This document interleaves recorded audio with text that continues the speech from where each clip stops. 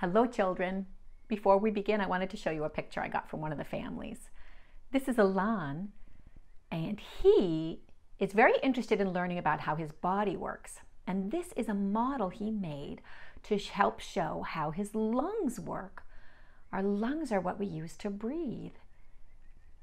And his mom also sent the website that they used to learn how to make this model so that I can share it with you. Well, I thought that was really neat, and I got kind of inspired, meaning I saw what Alan did, and I got some ideas of my own. And the idea was, make one of those models too. So I did, and I'd like to show it to you. So let's get started.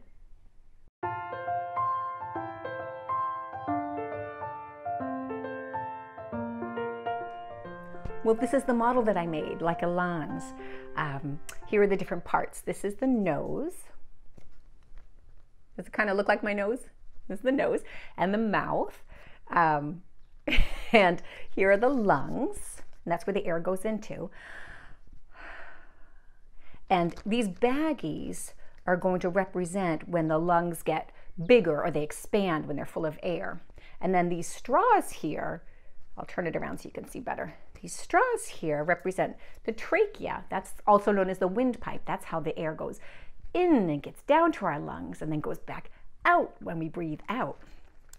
So what I'm going to do is blow into the windpipe in the straws, and that should show how, well, we'll pretend that instead of blowing into it, we'll pretend that the nose is inhaling.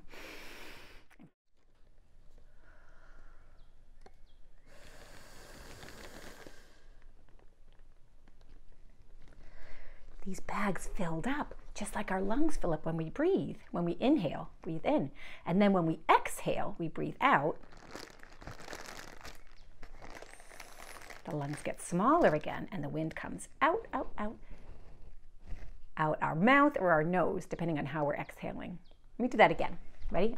I'm going to blow into this, and that's going to represent, we'll pretend that the nose is breathing in.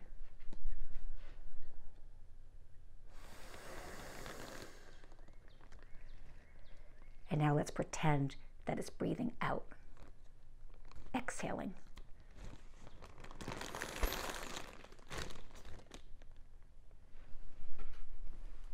That's a wonderful model.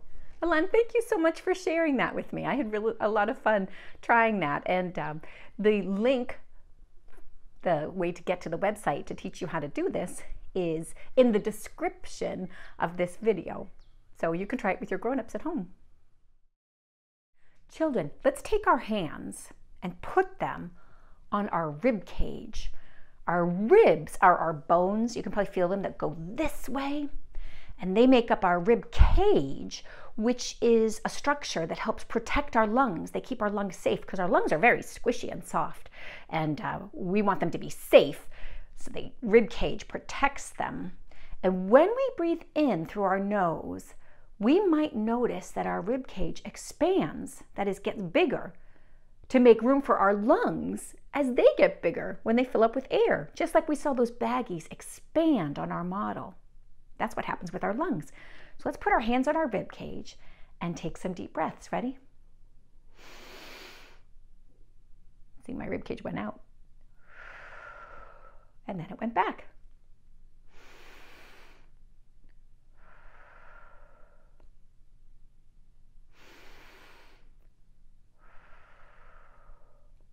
Isn't that amazing? Let's count the bears. 1, 2. Now let's count the trees. 1, 2, 3, 4, 5, 6, 7, tucked behind there, 8, 9, 10. 10 trees and 2 bears.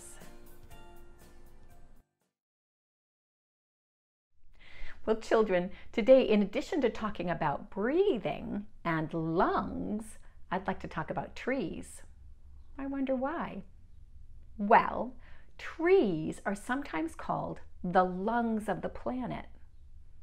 Trees? How could trees be lungs? They're not squishy and soft. And they're not under a rib cage or inside a body of an animal. Well, trees make oxygen. They give it off and put it out into the world. And the oxygen is what we breathe. So trees help us breathe. They help our whole planet breathe. Trees. It's amazing. You want to go outside with me and look at a tree? Let's do it.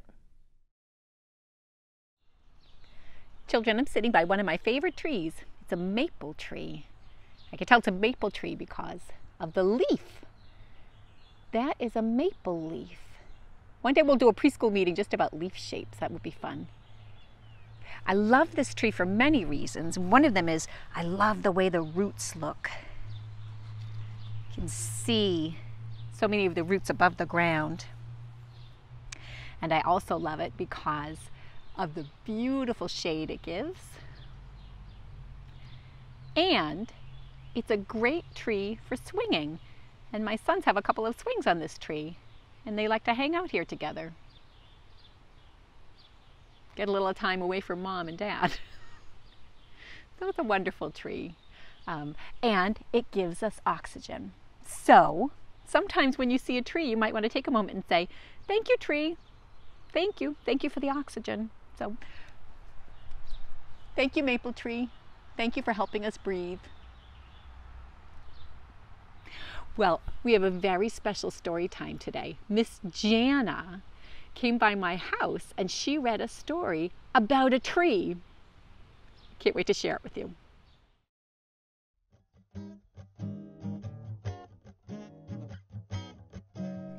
Hello, boys and girls. It's Miss Janna here. I'm here to read you a story today, and it's called Tap the Magic Tree by Christie Matheson. And if you look at the cover, you might get some clues as to what's going to happen in this story. Tap the Magic Tree. So it's a storybook, but we also need to do some things while we read the story. There's magic in this bare brown tree. Tap it once, turn the page to see.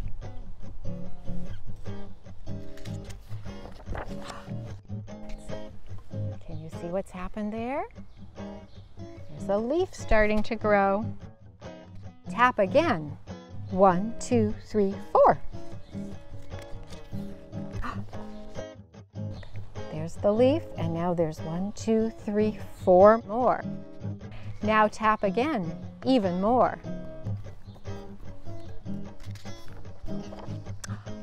Ooh, look at all the leaves, just like the trees have leafed out here. Rub the tree to make it warm.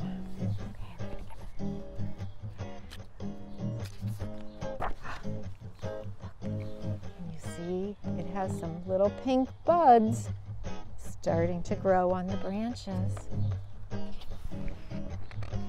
It says, touch each bud and see what forms. Let's see what's going to come from each of those buds. Beautiful flowers. Give the tree a little jiggle. Oh, the petals all flew down to the ground. That's it. Now make your fingers wiggle. Brush away the petals, swish, and blow the tree a tiny kiss. Look what's going to happen. Can you tell what's on the tree now? Where those blossoms were, there's some beautiful apples that are growing. It says, shake the tree.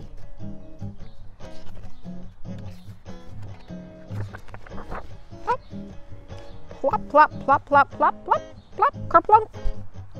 The apples fell down. It says, knock, knock on the trunk.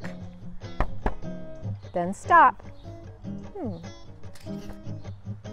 Ooh, now look what's happening. Big old turn to beautiful yellow and orange. Pat the leaves. Be gentle, please. Oh, and look, there's a little squirrel eating some apple. Look what's happened now. Aha! Now blow a whooshing breeze.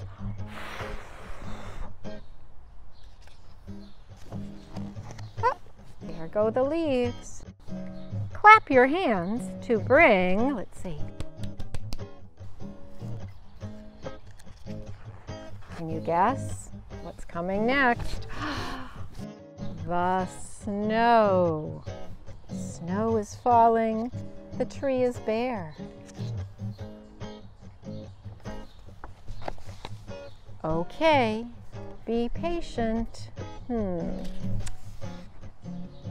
Let's see what's next. Can you see the little bluebird here? It says, wait, don't go.